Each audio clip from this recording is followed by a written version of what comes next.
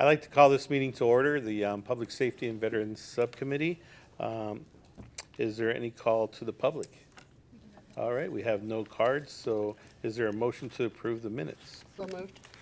All right, we have a motion and a second. All those in favor say aye. Aye. All those opposed? All right, motion carries. Consent actions 2 through 4. I'd move approval. All right, we have a motion and a second. All those in favor say aye. Aye. All those opposed? Motion carries, and we're item number 5. My pigeon problem. All right, we're talking about pigeons today. This is one of our mayor's favorite subjects for the week.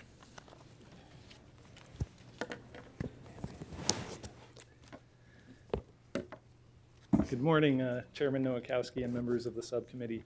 My name is Spencer Self. I'm the director of our Neighborhood Services Department, and I'm joined today by Bob Lozier, our deputy director over our Preservation Division, which enforces our codes.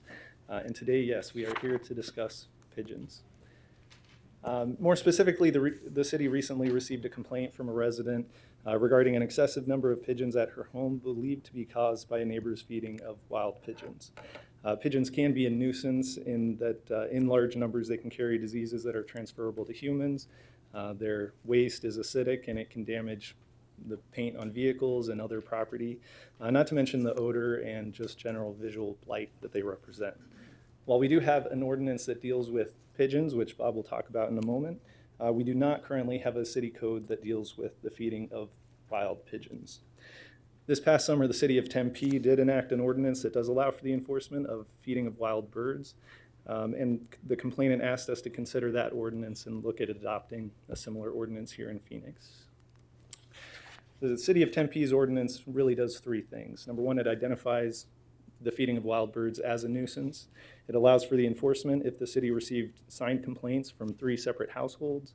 And it also allows for a waiver of the signed complaints if there's a clear nuisance established. So that allows the discretion for staff to be able to enforce even without those 3 complaints. The great thing about this ordinance is that it does allow us to deal with an issue such as the one that the resident is currently facing.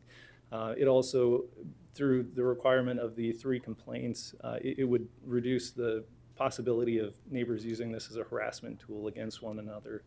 And it really does, we think because of that mechanism, it wouldn't be overly burdensome on staff in order to implement this. We wouldn't need additional resources. Some of the drawbacks that I just want to note real quick is it may be difficult to establish whether or not someone is actually feeding pigeons. If we're not seeing them in the act, how can we establish and verify that that is something that's occurring? Something else is that the City of Tempe's ordinance identifies the nuisance even on public properties, and the Neighborhood Services Department currently, we enforce on private property. So that's something that we may not be able to address outside of private property. I'll also note that since enacting the ordinance, the City of Tempe has received a handful of complaints. However, it hasn't had to go to enforcement on any of those. They've been able to effectively educate residents and have them stop feeding the wild birds just through that. So now I'll hand it over to Bob, who will talk a little bit about our current pigeon ordinance. Good morning, Chairman Nowakowski and members of the subcommittee. The animal ordinance in the city code is Chapter 8, and the portion of Chapter 8 that the Neighborhood Services Department does enforcement on really focuses on keeping and maintaining animals on private property. Specifically in regard to pigeons, there's a Section 8701, as you see, that addresses the keeping and maintaining of pigeons within an enclosure, and that was an issue that came up many years ago. You may be familiar with that. So in regards to the regulations really describe what it takes to keep that in a healthy manner, so cleaning the waste out on a regular basis and feeding and watering within the enclosure and not outside of the enclosure. What the code currently doesn't have, as Spencer mentioned before, is any language about feeding pigeons at large or wild pigeons. So as currently written, the violations of these charges can be charged either civilly or criminally. So what we have for you today is really two options that we'd like you to consider. Option A would be to go down the path of drafting an ordinance amendment, much in line with the Tempe ordinance, and go through the public meeting process to get additional public input. The other option would be to leave the code as currently written. So for today, staff is really looking for direction and input from the subcommittee to determine what path you would like to see the Neighborhood Services Department go down. And with that, we'd be happy to answer any questions you may have. Yes, Mayor. Thank you, Mr. Chairman. I don't want to stop people from feeding wild birds. I mean, but that's obnoxious, and I certainly wouldn't want that on a daily basis, that photograph. Right. I've talked to this woman a couple times. Her yard is a mess. Her house has droppings all over it, and this is an everyday occurrence. And I have great sympathy for her. I just don't think that ought to be allowed, because I think it is a health concern besides being a nuisance. So I would like to see staff go ahead and draft some language like Tempe has. I think making 3 neighbors the witnesses, they all can confirm somebody is feeding them and encourage them to be in the neighborhood. Again, once you have them, it's very difficult to get rid of pigeons. So I would like to see us have this go forward and have staff draft some language to follow those guidelines. Any other suggestions or comments? Well, I like the, oh, go ahead. Councilmember Mendoza. Thank you. We will have an education component, right, to this? Of course, yes. We always lead with education and with hopes that our residents will change their behavior and come into compliance without having to go to that enforcement route. Okay. Thank you. And I just really want to thank the mayor because she really protects our, from the puppy mills to making sure that, you know, we're not against rodeos, but we're against abusing animals. So making sure that animals are treated fairly, and then, you know, just thank you for all that leadership that you've had in protecting, you know, sometimes our best friends in the world, right? Thank So you. thank you, Mary, and that direction that she gave you, if you could please follow that and bring it to the full council, right? Right. Do I need to make a motion to that it goes, or is that direction enough? Okay. All righty. Thank you. Thank you so much. Now we're on item number 6. We're going to be talking about our texting ordinance.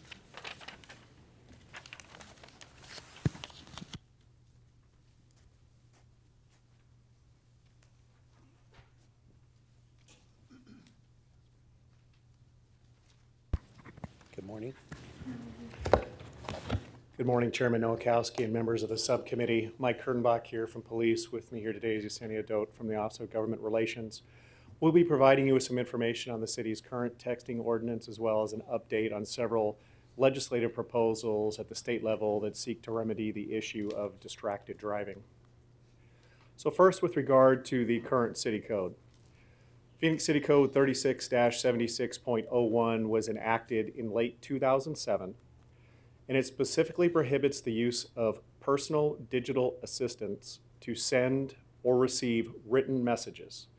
To be clear, the code addresses written messages only, and it doesn't preclude the use of a hands-free device or Bluetooth to send or receive said message. There are certain exceptions in the code for first responders, for operators of commercial vehicles through the course of their duties, etc. Now, the current city code is deemed a non-moving traffic violation. So with it, it carries a fine of no less than $100 for an offense, or if the offense leads to a collision, a fine or fee of no less than $250. The law has been in effect, the ordinance, for a little over 11 years, and during that time we've issued a total of 189 citations for violations of this Phoenix City Code.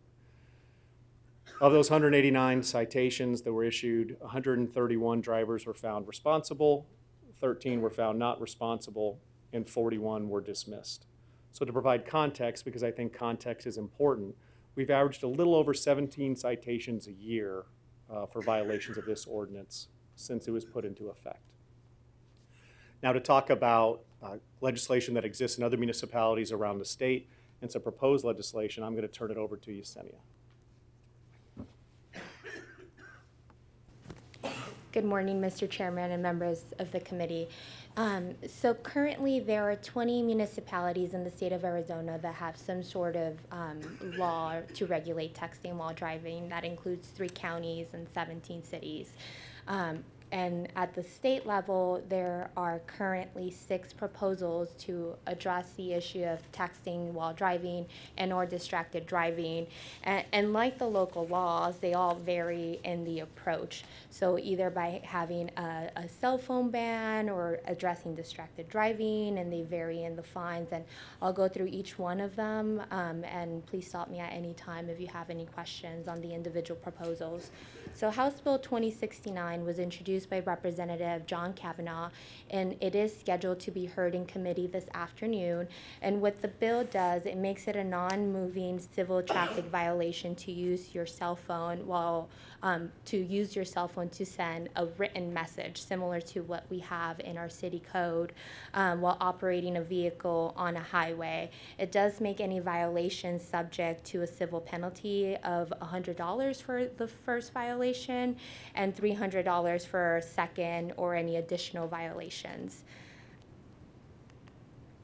House Bill 2165 was introduced by Representative Townsend, and what this bill does, it addresses distracted driving, and so it makes a person driving a vehicle while being distracted guilty of reckless driving, which is a Class 2 misdemeanor. The bill doesn't define what's constituted as distracted driving. It has not been scheduled to be heard in committee.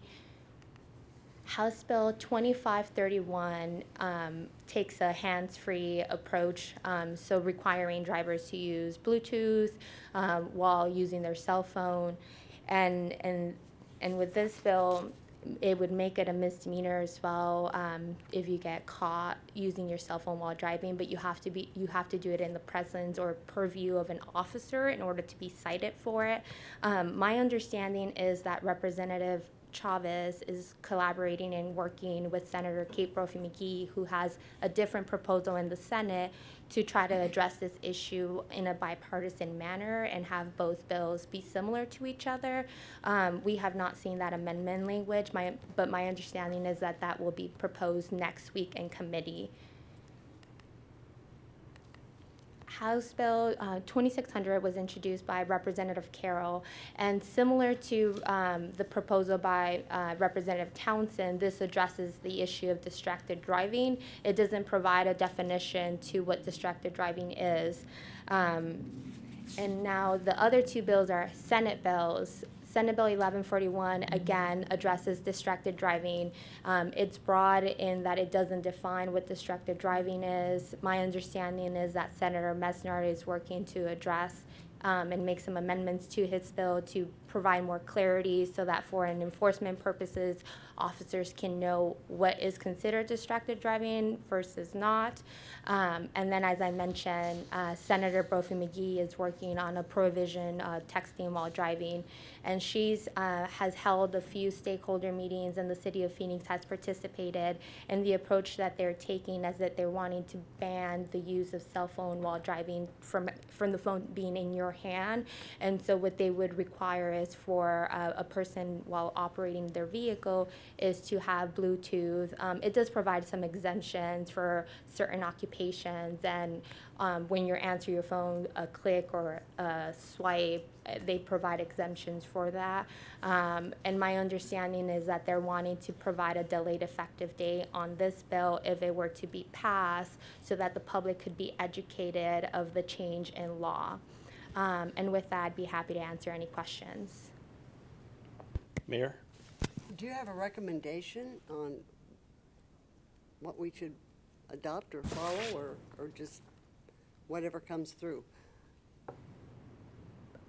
Mr. Chairman and Mayor, my recommendation would be, as the bills are moving through the process, and as I mentioned, they're changing with amendments, is for staff to be supportive of the approach of having a statewide ban on texting while driving, but ensuring that there are certain pieces that we currently have in our city code that are included. For example, making it a primary offense, ensuring that there is clarity for law enforcement to be able to enforce the law, and just being actively engaged in those conversations and working with the different departments and with the mayor and council offices in our briefings, providing you regular updates. Because it sounds like 1165 encompasses everything that you need and has more cooperation amongst both houses. So I would hope you would continue to be engaged. Yes. And if not, do we need to have a motion to send this to council to include in our legislative package to continue to follow and to support? Since the item is not posted for action today, there couldn't be a motion, but the council. No, I'm just making Recommendation. making a recommendation that it go to council for full consideration.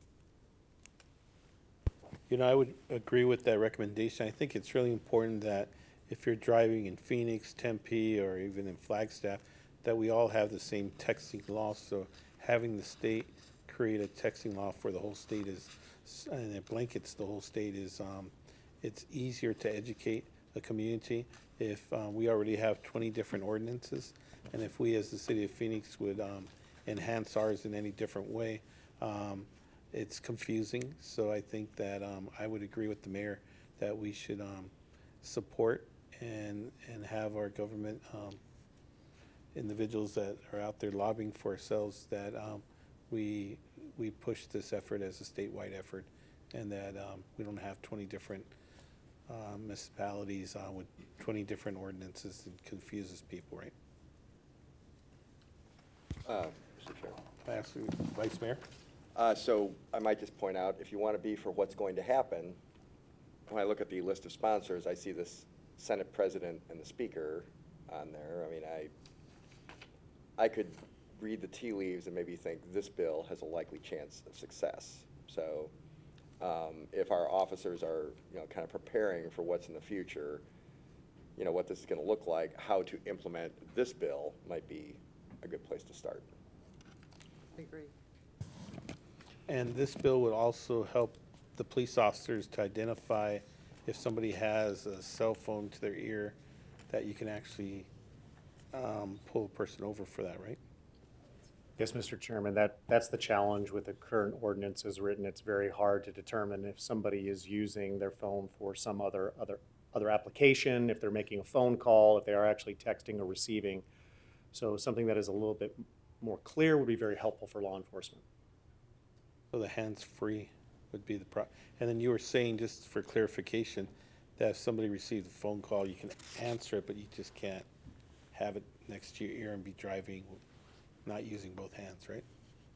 Yes, Mr. Chairman, as introduced, the bill does provide some language for people to have the ability to answer their phone. But as I mentioned, my understanding is that there's going to be a proposed strike everything amendment to make some modifications to the bill, but still having that approach for hands-free, but allowing individuals to be able to, tap and click to answer those phone calls. So going with the wisdom of our Vice Mayor, I think we should support this bill and Can I have a and push it. And Mendoza. Can I ask one? Thank you. Does SB 1165 address any Class 2 misdemeanor violations? Mr. Chairman, Councilwoman Mendoza, as introduced, the bill makes it a civil penalty. So for the first offense, a violation would be anywhere between $75 and $149. A second or additional violations would be anywhere between $150 and $250. So that is what is being proposed in the amendment. And I should clarify, as the bill was introduced, it made it a petty offense, which would have made it not a primary but a secondary offense, and so what they're wanting to do is change it to primary. But to my understanding, it's not addressing it as a misdemeanor. Okay, so if a driver causes the death of someone while texting and driving, that's not addressed in 1165.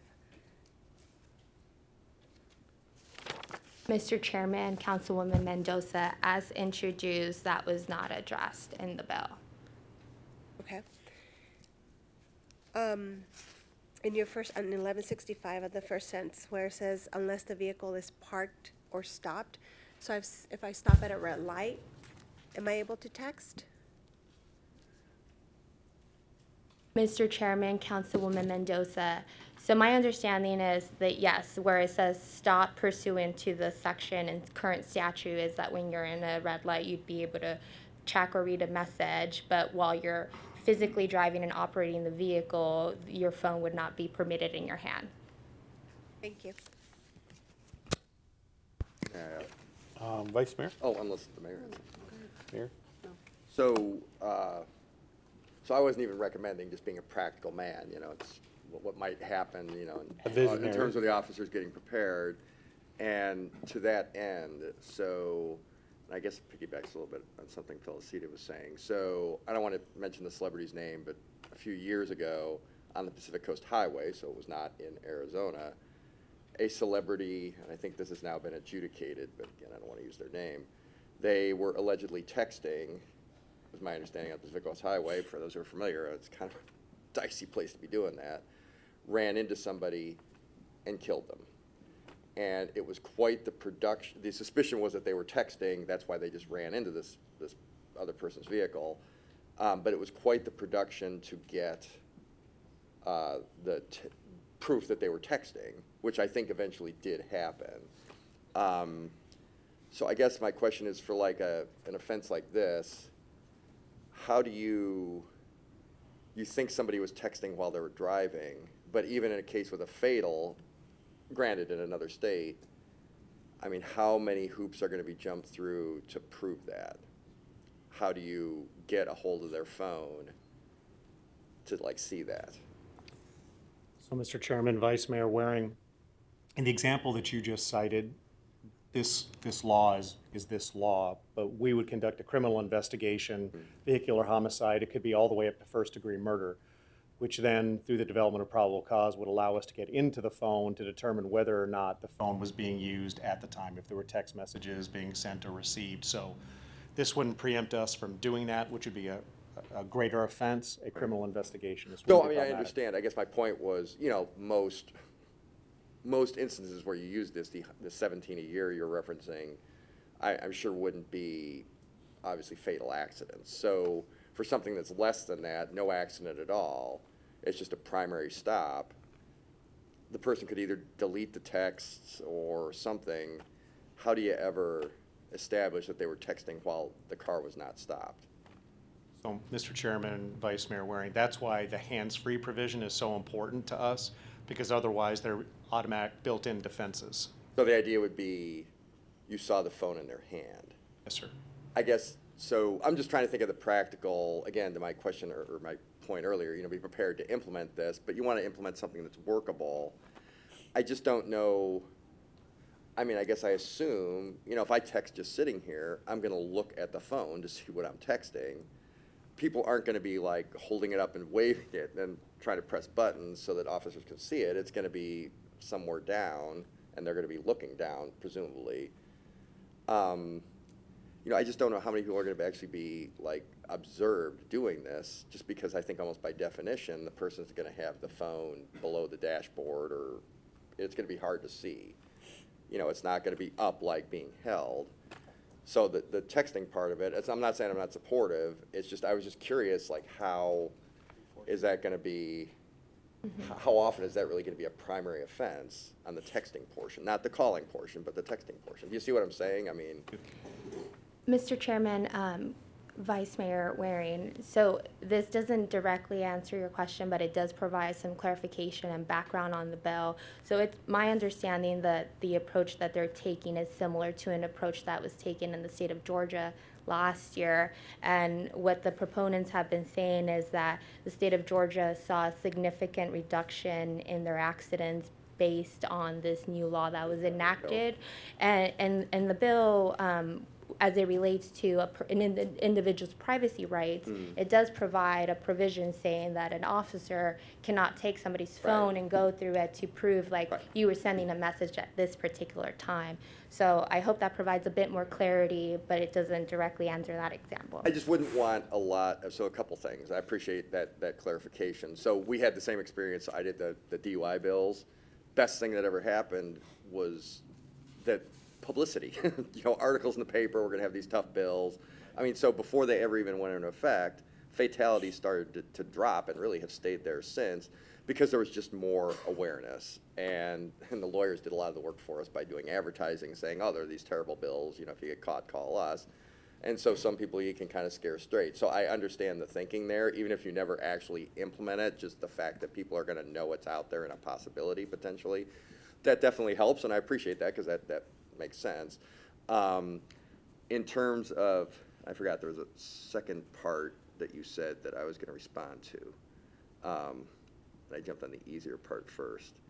Parking and texting, maybe? Oh, yes, because that could get really dicey. So you would, because you said something specific that I wanted to respond to, was so you're stopped at a light, apparently it's okay to text, it's going to be, I don't want to chew up a lot of the officers' times needlessly trying to either go to court to get phones for, was it $79 or something, fine. I'm not saying it's not dangerous or important, it's just at some point we have a limited number of officers and that's just going to become unworkable. The case I mentioned is a fatality. Obviously, that's a completely different scenario. And even then, it was hard. Even then, I think it took quite a while to get that phone. But then you also have to match up the time of the text and the fact that the car was actually moving. That's going to be tricky. Is the officer going to have a stopwatch and then, be like matching it up somehow? I don't know. I don't know if the GPS is in the cars now. Maybe that's possible. But again, we just don't want to send officers down a rabbit hole where they're trying to track down a few of these cases. I think your explanation was a good one. The publicity alone will hopefully make people realize how dangerous this is. There might be some news stories about, this is not good. We shouldn't be doing this. And that people will kind of get scared straight, I guess, as opposed to actual practical implementation, which could be pretty hard. Thank you, Vice Mayor. Councilmember Mendoza. Thank you. How soon do you think we can see a bill on the governor's desk? How soon do you think we can see a bill on the governor's desk? And is there support by the governor? Mr. Chairman and Councilwoman Mendoza, while I can't predict how soon something can move through the legislative session, I can say that next week is the last week for bills to be heard in their chamber of origin, and then the bill would go to the other chamber and go through the entire process again. So if I had to guess, maybe April, end of March. And in a radio interview, the governor said that if a bill were to make it to his desk, he would sign it. And this came in light of the recent passing of the officer a month ago or so. And the governor was interviewed, and he said that he would sign a statewide approach if the legislature were to pass this. So he put the challenge on them to get that done. And seeing that we have a person that was actually a representative that understands the system, you think that can go that quick? I hardly know anybody down there anymore. I do know some staffers. So in terms of the bills switching, that doesn't necessarily, I've seen bills pass 30-0 in the Senate and die in the House, so you just don't know. I would think something like this, just looking at the list of names, I see Democrats and Republicans, obviously, there's definitely a signal being sent with the Senate President and the Speaker of the House on there. They control the agenda. They decide where the bills are going committee-wise. They could jam it up or they could move it through. I think it's unlikely they would jam up a bill with their own names on it. That would be somewhat atypical. I'm not sure what would be the point of that. So it could move pretty fast, but But I always caution anybody, don't get your hopes up about it, like sliding through, no matter how popular you think something is. And then it depends on whether they could put an emergency clause or something on. Because if they don't, now you've got another, wait until after the thing actually gets signed, which, it sounds like the governor's already said he's gonna, so it's just a question of getting up to him. But that could still take several more weeks, for sure. Thank you, Vice Mayor, for your free advice. You asked for it, I wasn't gonna offer. I love to spout off, but I wasn't gonna this time, but. Councilmember Mendoza? If this was to pass and it becomes a law, will the city do a education program or component of this so we can let our constituents know and just the public know about the law and before it comes into effect? Is that something that we will do? Mr. Chairman, Councilwoman Mendoza. So my understanding is that the proposal does direct for a wait period, so a delayed effective date. And so what that would require is for the Department of Transportation to put up signs at the entrance of highways stipulating texting while driving is against the law. But to answer your question about educating City of Phoenix residents, I would imagine that we would collaborate to get the message out and get that known. We need signs on our streets I would think we too. put it in the service, the water bill, everybody reads that, and that's an easy way. And on our city webpage, put out the notice as well as individual newsletters that we do.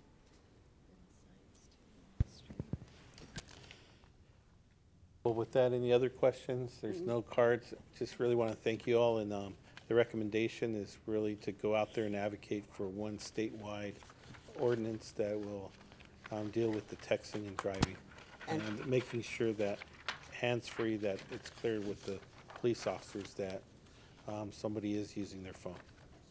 And move it to the full council for inclusion in our legislative package would be great at the next meeting. You heard it from the mayor. It's done. Thank you. Thank you. With that, we have no more items. We're looking at no call to the public. So future agenda items. Milton, Yes. do we have any, or? Yes, Mr. Chairman. Next time, there will be a document in your packet for information only regarding civilian review. There'll also be a towing update, and then there will be two information only items, one dealing with the city's relationship with Franklin School, and also a document detailing the results of us hiring police assistants. And so all of that will be part of the agenda. Thank you, sir. Is there any other future agenda items? If there isn't at the moment, you can always present them to our office, and we'll make sure to get them to as an item on the next agenda. With that, thank you all, and the meeting's adjourned.